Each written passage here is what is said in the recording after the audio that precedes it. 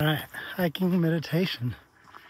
I think we've heard of the idea that intelligence is velocity. It's the velocity difference between the wisdom or the intelligence or the information we have and our actions or our behavior changes that are associated and informed by that new information. And that's really it, right? So if you learn something, but you don't learn from it, you don't change what you're doing, and you keep learning that lesson over and over again, that's low intelligence, right? So that's an easy thing.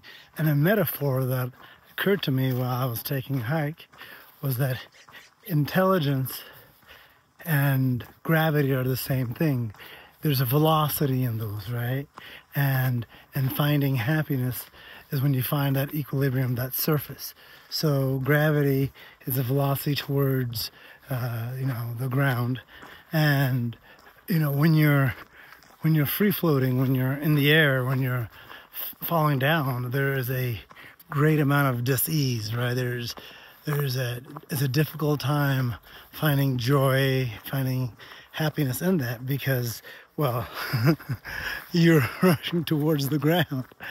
And I think anyone you ask when they're rushing towards the ground, when they're not in a place that they want to be, they find themselves to be, anxious. They find themselves to be unhappy. They don't have a sense of purpose because there's nothing for them to hold on to. So a lot of us seek balance, right, in opposition to that. And in seeking that balance, sometimes what we lack is what we're trying to do is float like we are in space. But we are not aliens. We are not space creatures.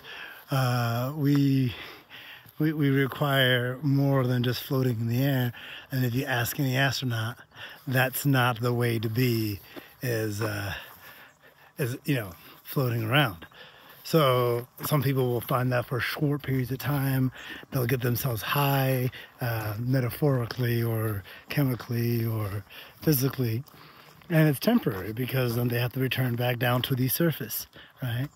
And the outtake or the wisdom that I gained was that a lot of life is like the same way, right? It's the same thing, is that it's not so much that you want to find balance, is that you need that constant pressure and something to push against it, a sense of purpose in order to be happy. And then you can thrive. If you have that pressure, you have something to push against. Otherwise, you're just floating around. Sure, you can kind of wiggle around, but eventually, you realize you're not making any progress.